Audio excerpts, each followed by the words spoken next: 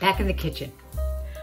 Just harvested, just came in, washed up our scapes, and going to make pesto. Very easy recipe. If you've made pesto with basil, it's essentially the same. But in this particular one, I think I'm going to do a little bit of substitution. I don't have any pine nuts. So instead, I thought I would use sunflower seeds. You know, just the hearts of the sunflower seeds. I have a couple cups of unsalted ones. And so right now on the stove, I have my pan heating and I'm going to toast them. So let's start out with doing that. Come on. Here we go. I just have a small cast iron pan.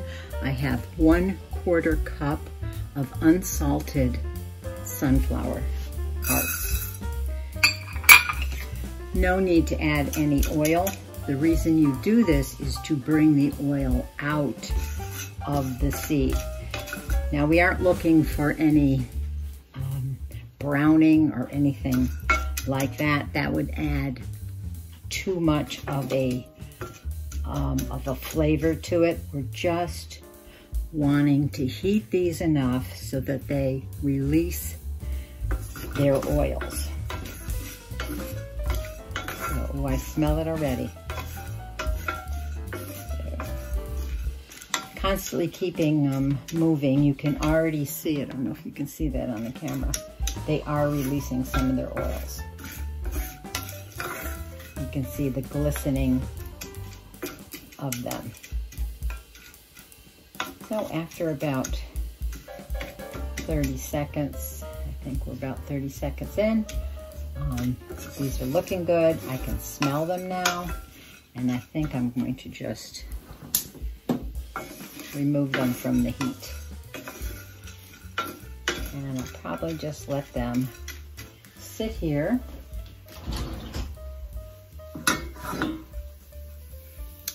Yum. I think sunflower seeds will be a great substitution for the pine nuts. Can't always find pine nuts too readily in the store. A lot of bulk stores have them. Okay, now back for the other ingredients. Okay, I did chop up my scapes, just a coarse chop. You don't need to finely chop them. Your processor is going to do that. This is 3/4 cup of coarsely chopped garlic scapes. Now I find that sometimes my food processor is a little bit too big for small batches. So I have this tiny little one, which I've had for ages. It's, I don't even know what kind it is. It is, it's a sunbeam. That's an old name. Okay, so you're going to put those in here first. Now how I'm deviating from the recipe a little bit.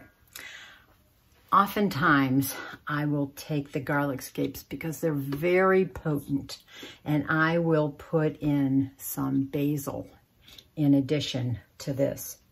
But since my basil is rather on the small side and I don't want to take too much of it from my garden, I picked some dill. I thought dill would be a great addition to this. I usually plan on using this pesto with fish. Oftentimes, so good. So dill would be a wonderful addition to this. So just a rough chop with the dill. I'm taking off the big stems, but I am not throwing these away. They are extremely aromatic. I will just let them dry, and I'll use them in my pickles later on in the summer. So, just a rough cut. This looks to be, perhaps 1/4 cup. And I'm going to put that in the processor also. Okay, there we go. this over just a wee bit. There we are. Okay.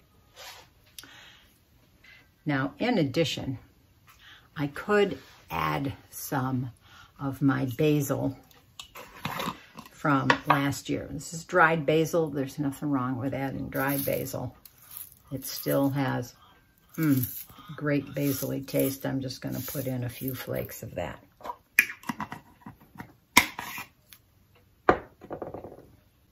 Now the next ingredient is lemon. I'm going to take the lemon zest off of this, probably 1/2 to 3/4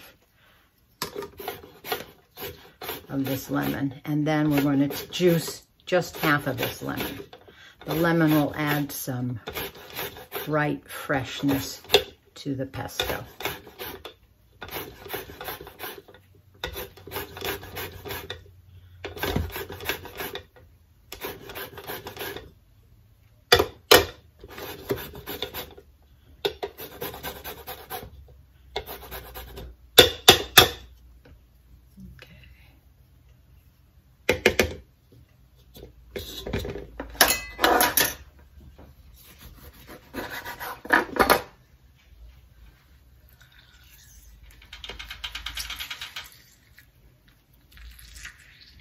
Make sure you don't get the seeds.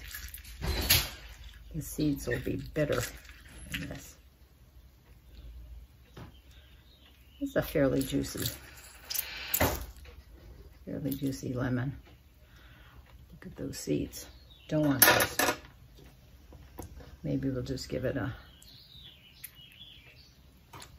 another squirt. Okay.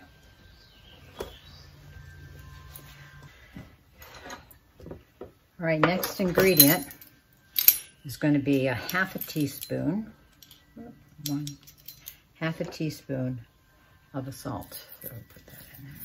This is pink Himalayan sea salt. It has no added iodine or any other added ingredients in it. Next, we want a little bit of black pepper. This is totally to taste. I just put in just a tiny smidge of coarsely ground pepper. And now, let me go get those. Let me bring over our sunflower seeds. And we'll put those in there. They've cooled just enough.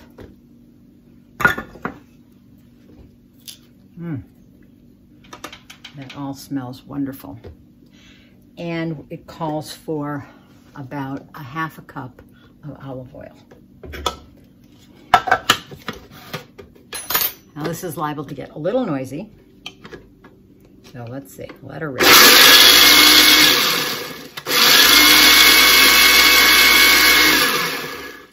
Okay, just enough to get these ingredients. Just enough to get these ingredients roughly mixed together. And then we're going to do a slow drizzle of the olive oil. Oops, I need an additional hand here.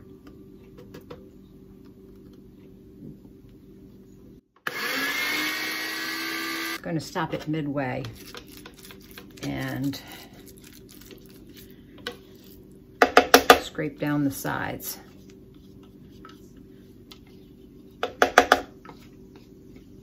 I just love this little mini processor. It has served me well. I do have a large one, but for small batches, can't beat it. I always do an extremely slow drizzle to incorporate this. It's looking very fine. Sometimes the recipes the amount of olive oil will be too much for it. But that seems to be fine. I have probably, Oh, 1/8 of a cup left.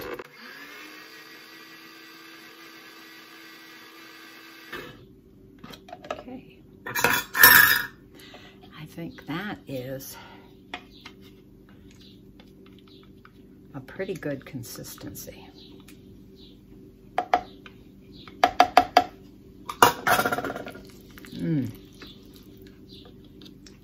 Very spreadable, not too oily. Smells good.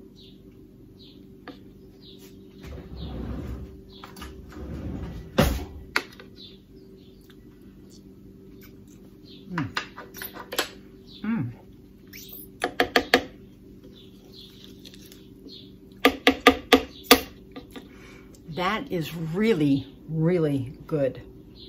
I like the dill in there. It's just a hint. It cuts the garlic of the scapes.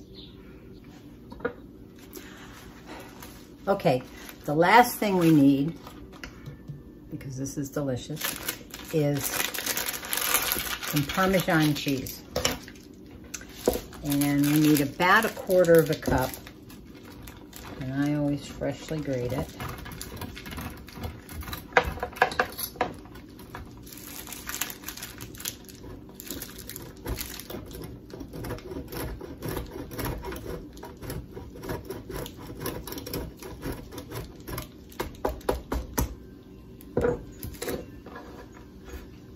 That's perfect.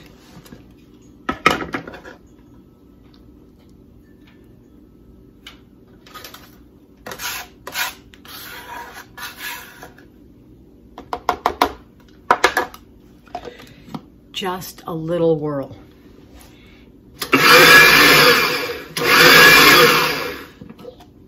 Just a couple pulses. And that's all that's needed.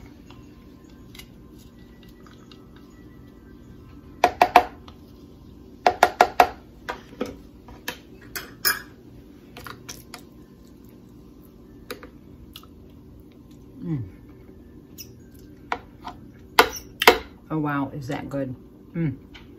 Very, very good. Now I store it in little ice cube trays. I find that single serving sizes work very well. Oh, where's my spoon? I'm not sure that this was going to stay in the freezer very long.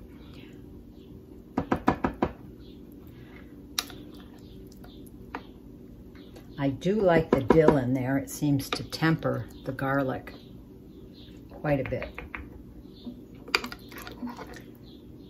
In the past, when I've made garlic scape pesto, the garlic is very pronounced and very sharp. But in adding a couple things here, the sunflower seeds were changed from the original recipe of pine nuts, and the addition of the dill. I think that has tempered the garlic quite a bit.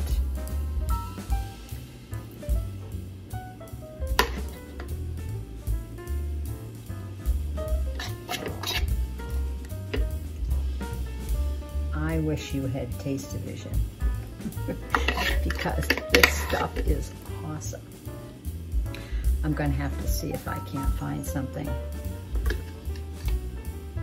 for dinner tonight that I can use this in. Maybe we'll even have it just on a bruschetta.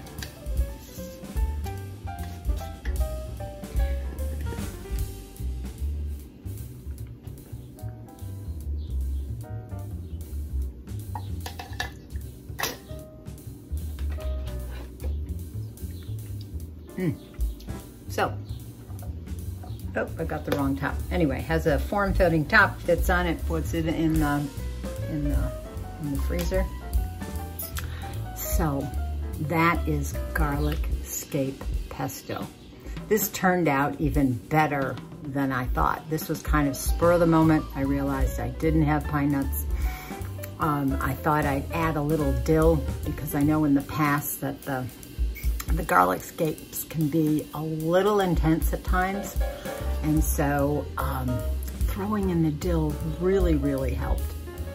And it is very, very tasty. Don't know what else I'd add to it. Maybe I'd add just a little bit more pepper. But other than that, this is awesome. I know I have more scapes out in the garden, so I am going to be filling up this tray and many more like it so I can have garlic scape pesto all winter long. So until the next time that we can go digging in the dirt, happy gardening. Bye.